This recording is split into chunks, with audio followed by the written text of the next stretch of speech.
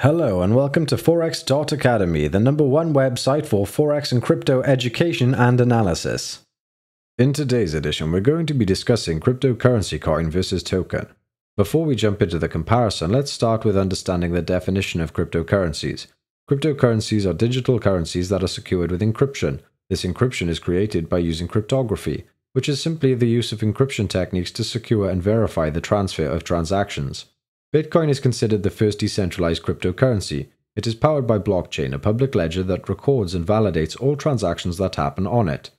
Even though Bitcoin was not the first cryptocurrency, its creation is extremely important, as it is the first distributed and decentralized one.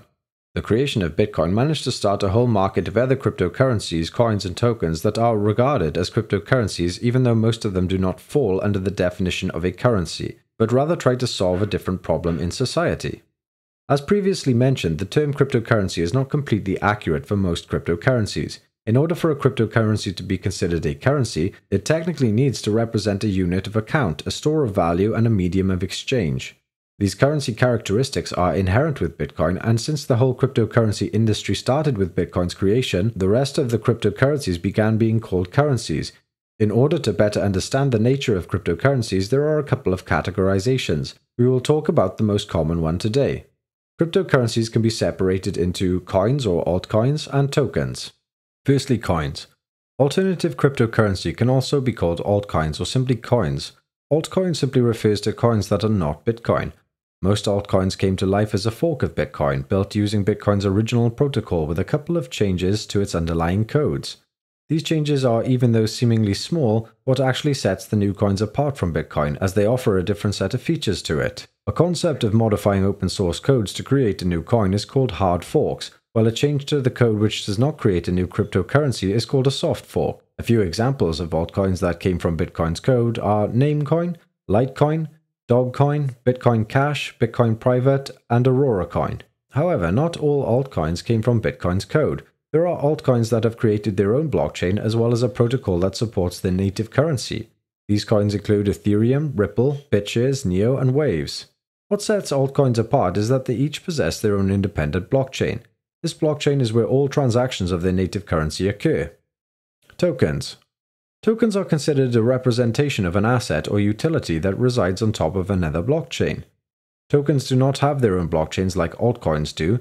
They can represent basically any asset that is fungible and tradable. This could range anywhere from commodities to loyalty points. Creating a token is much easier than creating a coin. This is simply because the code for a particular protocol does not have to be modified in order to create a coin.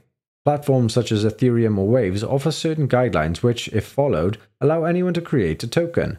Creating tokens is made possible through the use of smart contracts.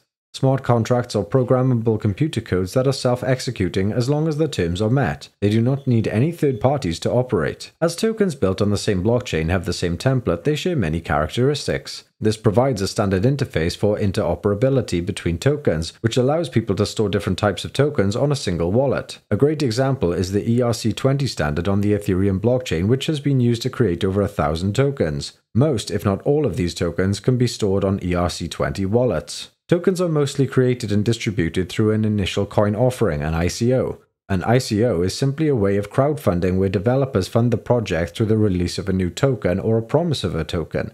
The ICO market has been filled with successful as well as very unsuccessful projects. There were also a lot of scams on the market as people were buying anything and everything during the time of cryptocurrency price boom during the late 2017 period.